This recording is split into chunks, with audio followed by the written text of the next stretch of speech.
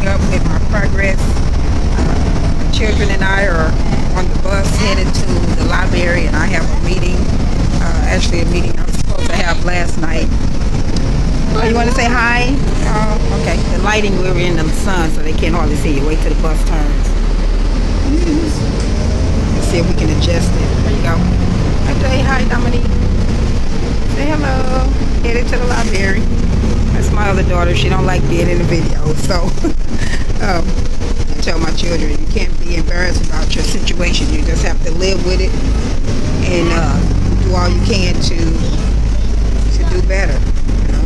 Thankfully, my children are blessed with the type of parent that is not going to let hurdles get in the way of our progress. So I just wanted to make a quick scope to let everybody know that I'm moving forward with my mission. I'm thankful to those who are understanding the value of it and how we can come together to make a difference to fix this homeless problem we have here in our country. I'm just starting here in St. Louis, and I'm sure this Guinness Book World Record attempt that I'm working on will create a domino effect.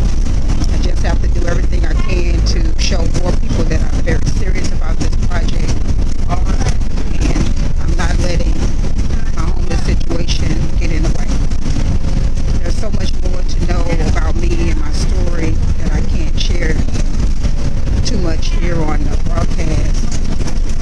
I know I'm on the bus. Yeah, there's a lot of noise in the background. I'm on the bus, so headed to the library and to a meeting with someone who wants to do an interview with me and possibly get involved with helping me find funding for the Guinness Book World Record attempt and pay it forward to help people with that are homeless or about to lose their home.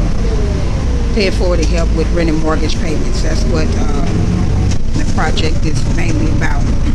It's a history-making event. But check out my profile. There's a link to my GoFundMe account. You don't necessarily have to donate. It'd be nice if you would.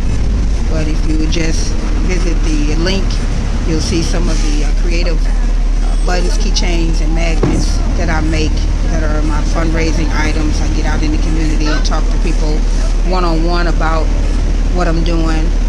There it'll link to my website, my story, and how I became homeless years ago. But some other stuff happened and I ended up in a homeless situation again. But that's something that's being handled in the courts. My baby's saying hi again. Say bye-bye. Bye. Okay, we're going to go. We're about to get off the bus.